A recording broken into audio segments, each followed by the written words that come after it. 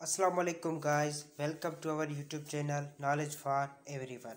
Please like and subscribe and press on the bell icon ताकि हमारी new आने वाली वीडियो आप तक पहुंच सके. So in this video we will discuss about the types of computer. Computer के टाइप्स कौन से हैं. तो वीडियो स्टार्ट करते हैं, अपने टॉपिक पे चलते हैं. Types of computer.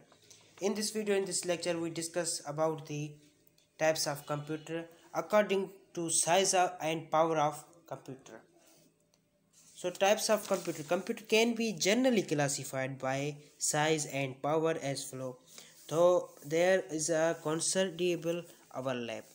Personal computer, तो आज हम डिस्कस करेंगे टाइप्स ऑफ कंप्यूटर पे. तो पहले हम बात करेंगे पर्सनल कंप्यूटर क्या है. A small single user computer based on a micro process. एक छोटा सा सिंगल यूज़र कंप्यूटर है जो बेस्ड करता है माइक्रो प्रोसेस पे. उसके बाद है work station. Work station a powerful single user computer. A station is like a personal computer but it has a more powerful microprocessor and in a general and a higher quality monitor. Work station की कुछ तस्वीर हैं, उसके detail में आगे भी मैं share करता चलूँगा अपनी इस वीडियो में. सो वर्क स्टेशन से पावरफुल है, सिंगल यूज़र कंप्यूटर है. Work is like a personal computer. इसका जो वर्क होता है लाइक एक पर्सनल कंप्यूटर की तरह होता है, बट इसका जो प्रोसेस है वो पावरफुल है और इसका जो मॉनिटर है वो हायर क्वालिटी का है. उसके बाद हमारा आता है मिनी कंप्यूटर. मिनी कंप्यूटर क्या है? अब मल्टी यूज़र कंप्यूटर. ये एक मल्टी यूज़र कंप्यूटर है capable of supporting up two hundred of users simultaneously. तो जो हमारा मिनी कंप्यूटर है वो have a more memory and largest capacity.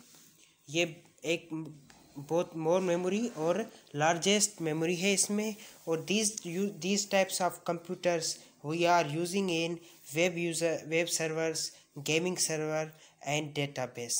इसके एग्जाम्पल और इसकी कुछ तस्वीर भी मैं आगे इस वीडियो में, इस लेक्चर में, स्लाइड में शेयर करता चलूँगा. उसका मैं आपको कुछ नेम बताता चलता हूँ. Number 1 VAX and number 2 magnum.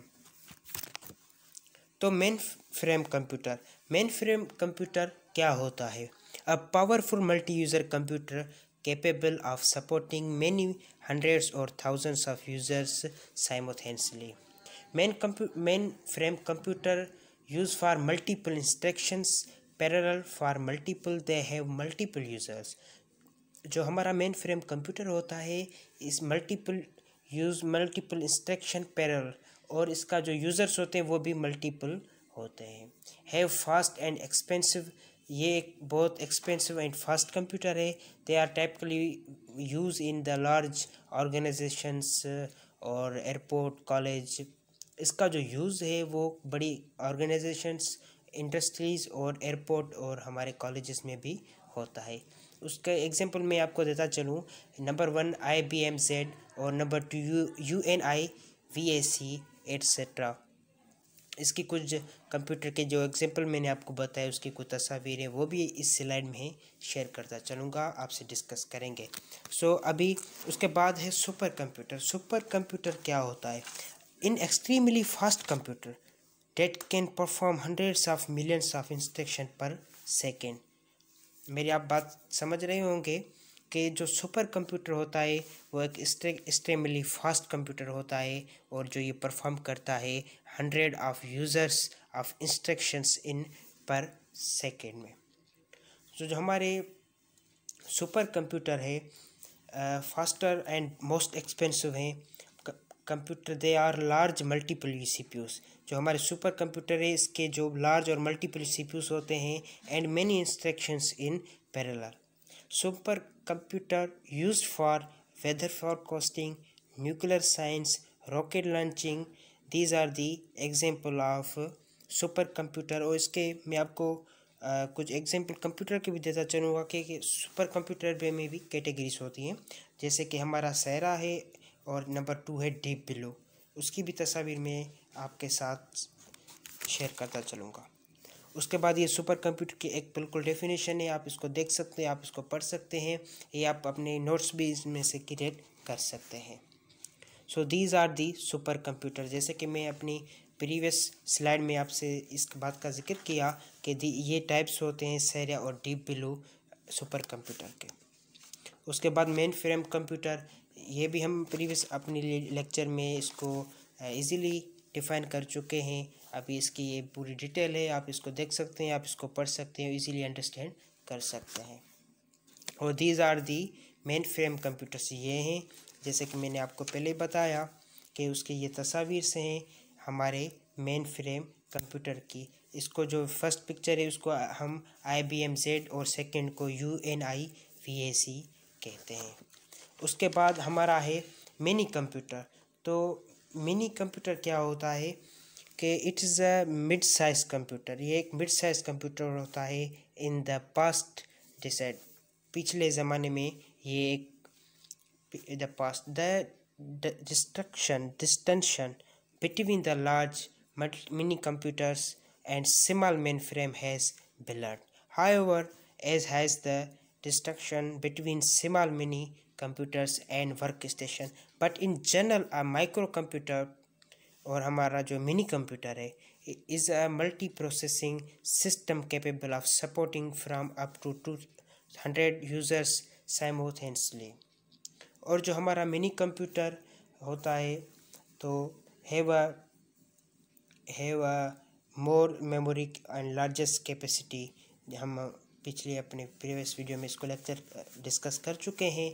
इसके एग्जांपल में आपको देता चलूँ कि web servers, gaming servers and database. उसके बाद ये उसकी कुछ तस्वीर हैं, ये कंप्यूटर हमारे होते हैं। उसके बाद वर्क स्टेशन जो हमारा होता है, it's a type of computer used for engineering application CAD and CAM। ये हमारा वर्क स्टेशन इस टाइप ऑफ कंप्यूटर है जो इसका पर्पज़ ऑफ यूजेज है वो हम इंजीनियरिंग में यूज़ करते हैं CAD और CAM में, और इसकी बिल्कुल डिटेल लिखी हुई है। और ये कुछ तस्वीर जैसे मैंने आपको पहले बताया, ये वर्क स्टेशन है जो हमारा काम करता है। और उसके बाद ये डेफिनेशन है पर्सनल कंप्यूटर की, और ये पर्सनल कंप्यूटर लाइक हमारा CPU है, हमारा लैपटॉप है, तो ये हमारे पर्सनल कंप्यूटर होते हैं। और उसके कुछ टाइप्स होते हैं बिल्कुल, जैसे कि लैपटॉप है, नोटबुक है, हाइब्रिड है, टैबलेट है, जो आजकल हम स्मार्टफोन और टैबलेट्स यूज़ कर रहे हैं, तो ये भी एक टाइप ऑफ पर्सनल कंप्यूटर के हैं। और जो हमारा डेस्कटॉप है, a small portable computer small enough that it can sit on your lap. Nowadays, laptop computers are more frequently called notebook computers. और उसके बाद हमारा जो आता है माइक्रो कंप्यूटर। तो माइक्रो कंप्यूटर भी जैसे कि आजकल हम अपने पर्सनल कंप्यूटर यूज़ कर रहे हैं, जैसे कि मैंने आपको बताया कि आजकल हम अपने यूज़ कर रहे हैं tablets, mobiles, these are also micro computers type, और इन these are included in personal computer. Typically, single CPU and single user system at office, home.